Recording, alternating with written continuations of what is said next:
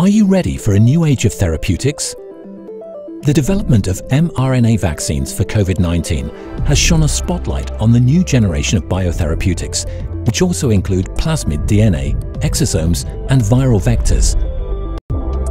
New modalities carry a different set of manufacturing challenges, such as low purity and low recovery, which, without the right solutions, can lead to bottlenecks in downstream processing.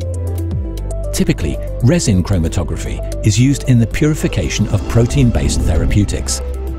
However, while resins can provide robust separation of small and medium-sized biotherapeutics, such as proteins, they have limitations for larger, often more fragile biomolecules.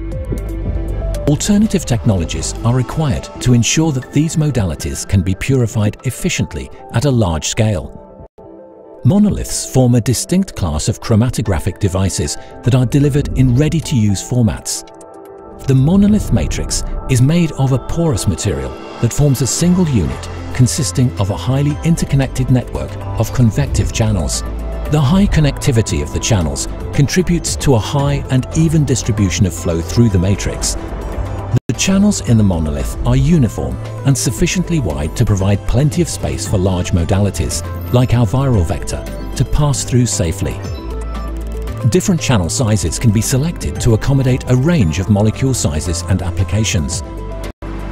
Mass transfer in monoliths is exclusively convective, meaning solutes rapidly flow with the current instead of slowly diffusing into small pores. A gentle laminar flow reduces shear stress, which increases recovery, particularly of sensitive biomolecules like large plasmid DNA and enveloped viruses. In contrast, turbulent flow within the resin matrix can have a negative effect on fragile biomolecules due to shear stress. Compared to resin chromatography, the network of channels in the monolith has no dead ends or small pores, which might trap large biomolecules. In this way, monoliths support their efficient recovery. Let's take a closer look at the matrix. Binding sites exposed on the walls of the channels are more accessible than when they are hidden in small pores of traditional chromatography resins, delivering high binding capacities for large target molecules. This enables the fast separation of large molecules over short flow paths with high resolution. Such properties allow the efficient separation of empty and full AAV capsids. Characterized by their speed, high resolution, high recovery, and high binding capacity, monoliths enable the reliable purification of your large, shear-sensitive biomolecule without compromising production efficiency.